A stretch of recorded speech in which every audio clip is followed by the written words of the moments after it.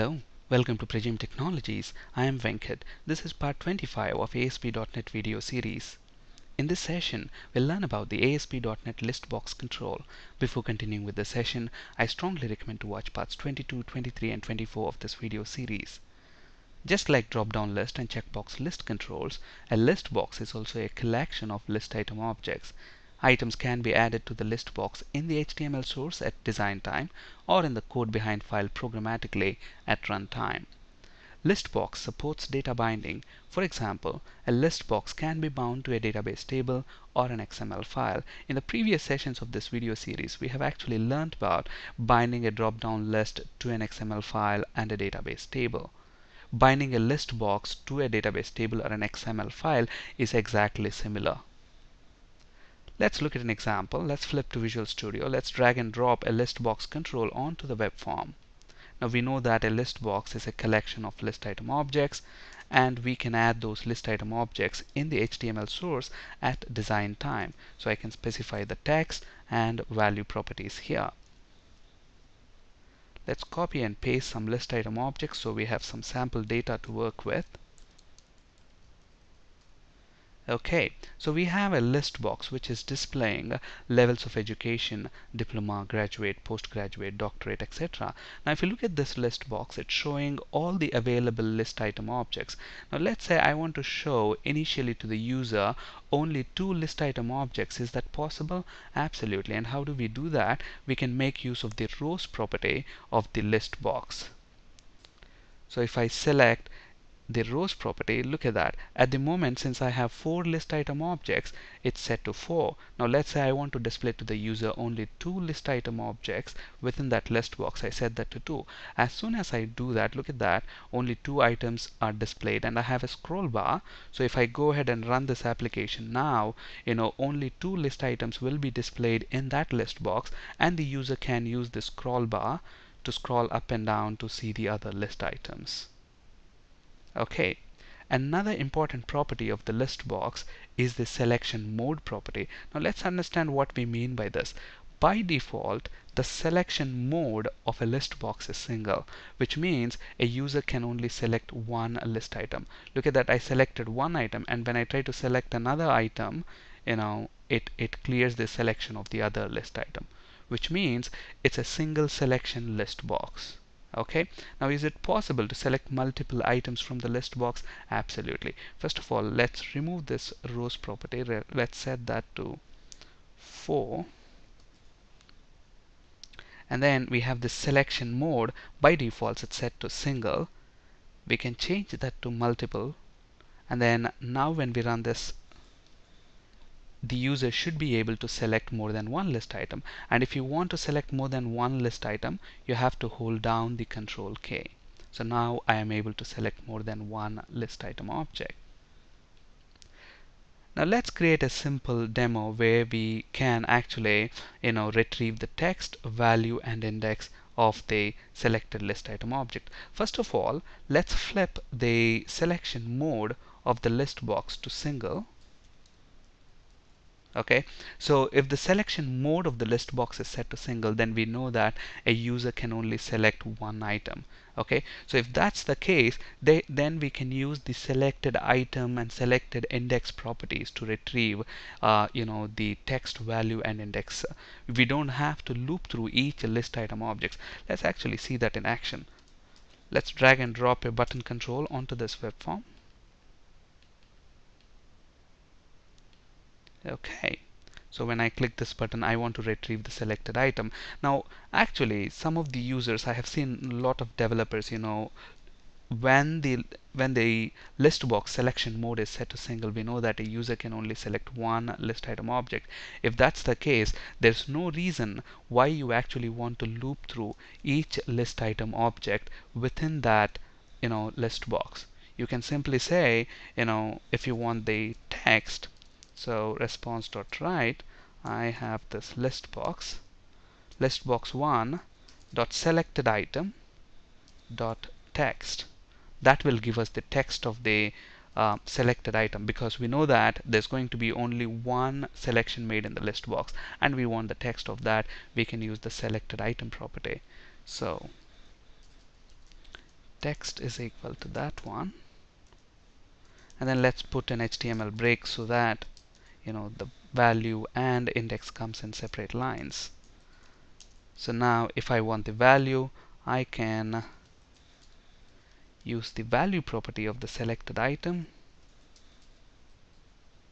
and then if I want the index, I can simply use the selected index.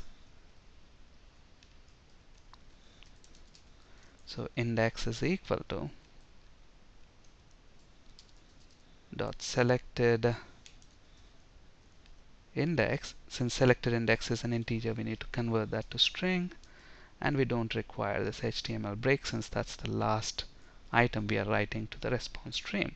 So now if we run this, we should be able to retrieve the selected items text, value, and index. Now since this list box is a single selection list box, I can only select one item.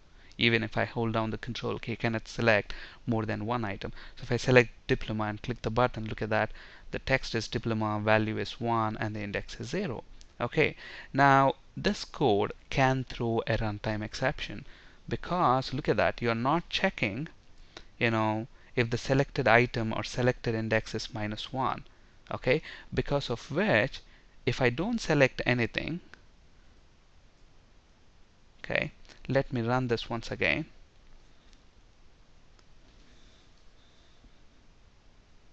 Now there's nothing selected. Now when I click this button now, what's going to happen? Selected item property will be null because you haven't selected anything in the list box, and then you're trying to retrieve the text property out of it. So obviously, a null reference exception will be thrown. So when I click this button, look at that, object reference not set to an instance of an object, null reference exception. Okay, so how do we solve that? There are two ways to solve this.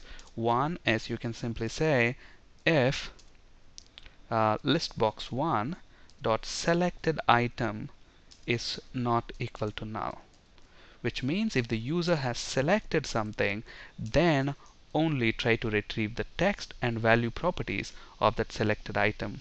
Okay, another way to actually test this is to basically use the selected index property. Okay, now the selected index is an integer property. Now if you don't select anything, then the selected index will be -1. Okay, on the other hand, if you select any of the items within this list box, then it will either be 0, 1, 2, or 3 depending on which list item you have selected from the list box.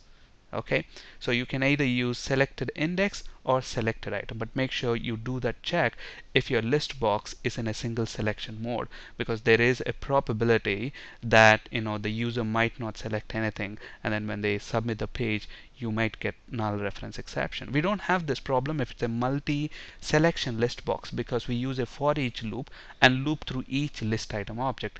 If the user has not selected anything, then the for each loop will not be executed at least once, so we don't have that problem there. Okay, so now let's say we turn this list box into a multi-selection list box. And how do we do that? We just change the selection mode to multiple, and now when we run this, the user will be able to select more than one item from the list box.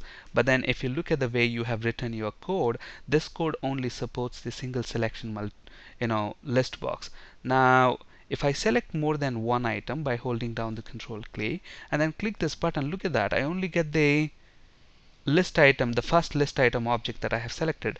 If I remove graduate and if I select diploma and I click this button, look at that, I only get diploma. So if I want every selection that the user has made, then I have to loop through each list item object, and I have to do this only if the list box is a multi-selection list box.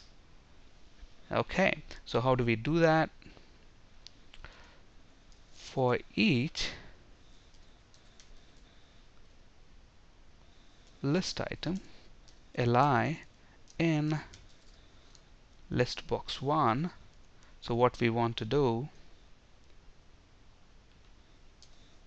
dot items, so we want to retrieve the text of that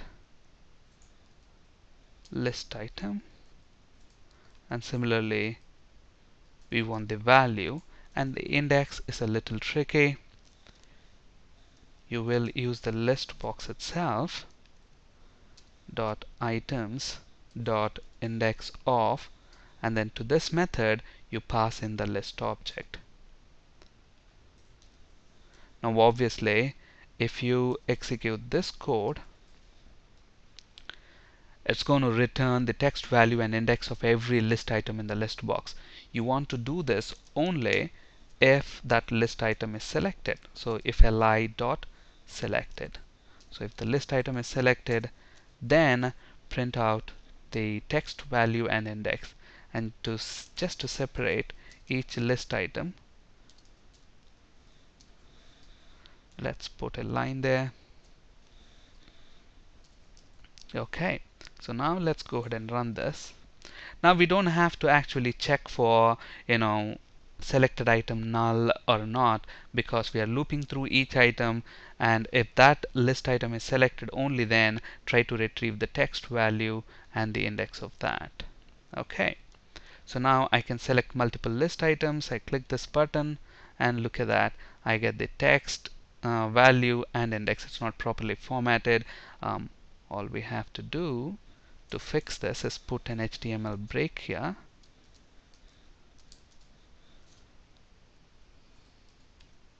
and another break there. So now if we run this, it should be properly formatted.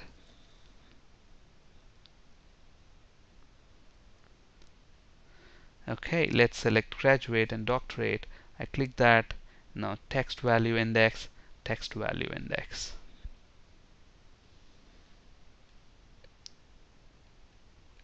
On this slide, you can find resources for ASP.NET C# and SQL Server interview questions. That's it for today. Thank you for listening. Have a great day.